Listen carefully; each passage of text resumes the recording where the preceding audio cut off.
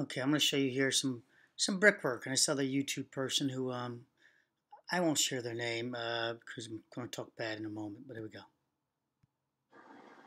They put those bluestone caps, so that's what keeps the water from. You can see what happens to brickwork after years. All right, let's stop there. This is what he said. What happens to brickwork after years? This is not what happened to this brickwork. I've watched the entire video, and I really like this guy. I like watching his stuff. I'm not saying I like his skill. I like his skill in chipping at his stonework. How's that? I disagree with what he says. There's no right way or wrong way to doing brick or block work. There's always a wrong way. There's many right ways to do things, or justifiably right ways, but there's the wrong way is just the wrong way.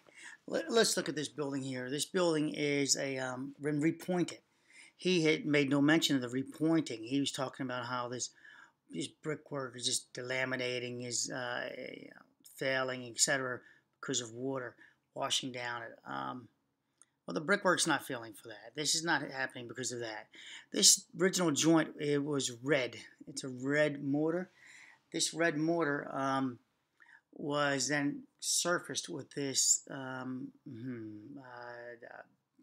pointing. With this pointing, so the brick here does look like it's different than this brick. That it did pop off some or deteriorate it. But this happened over a long time with water. This is not just popping off. This looks more like popping off here. And so now we go back to this brick, the pointing. So the water comes down here after they pointed this on the surface. It comes behind this, sits here, gets behind it, and freezes and pops it out. Notice here that this joint, let me see if I can fast forward a little bit. Just kind of. All right, he's going to come zoom in. But I want you to see that you have different colors also. Dissipates. Okay. He said dissipates. Okay, so let's back this up again. And let's start this again. How much degrees they went out there. All right, let me show you the thing. On that corbelling, I estimated it all the way to.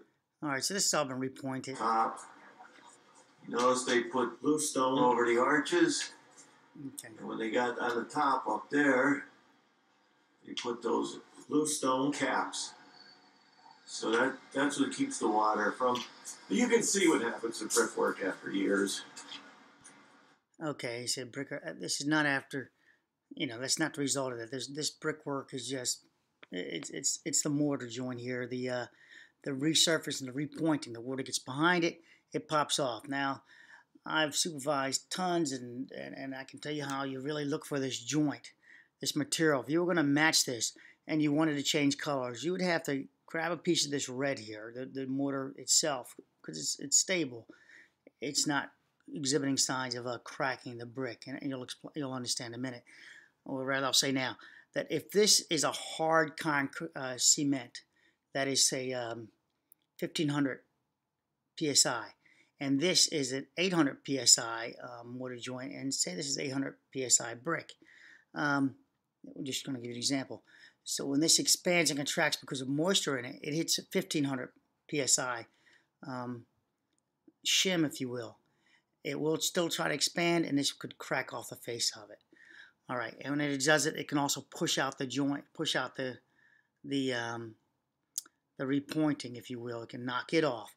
The other thing that can knock it off is water getting behind here, this little ledge of this, because they surfaced this striking. It's just on the surface. It's not recessed at all. So therefore, there is a 100% chance water will get onto this little ledge as it rolls down. And there's quite a good chance it will get behind this and sit behind here.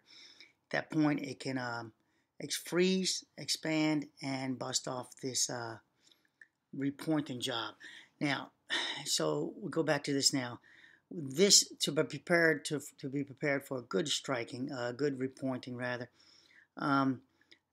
Guys grind this, and then they prep it. They really clean it out so you're not putting your material over dust. And with that said, when they grind it, it's endless. They just always seem to come across here and here with these little teeny points would be routed out there where the grinder is circular in shape. it grinds. It can only go so far, and they come this direction. But the guys have dust in their face, and they'll touch off on these bricks, and there are none present in these exposed points. And this part would be more smooth because the grind is going to ultimately smooth it out, which can make for a bad bond. But we're going for the depth of it at that point. So this is on the surface. This looks like it's the original pointing, and they try to come up with a solution to change colors and repoint. For what reason? Who knows? It was the wrong design, though. This would be the wrong way, period, to do this. Now, let's go on. It just kind of...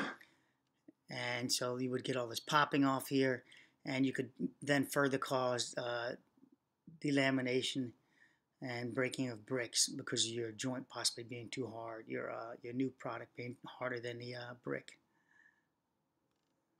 Dissipates, and even all right, so let's go on from there. I just want to back that up just a hair while I finish this off for you guys, and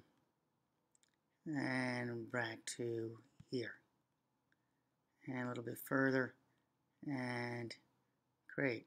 All right. So let's go for that. I'd say right from where I'm at, 3/4 of an inch to an inch. So again, you see it's just nasty, just mortared over top of the existing brick. All the way to the top. And I saw a piece back there where it was destroyed. You notice they put bluestone over the arches.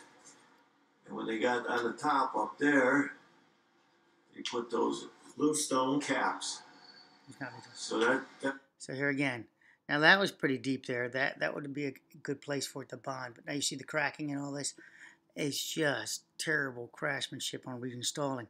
But now this would be indicating of the mortar breaking off the brick. Because why would this brick just fail in the middle of its, not the middle, but in that section of it? Why would it do that? Well, if you put mortar in here and it went to expand, it could chip it away, delaminate the brick, the face of the brick.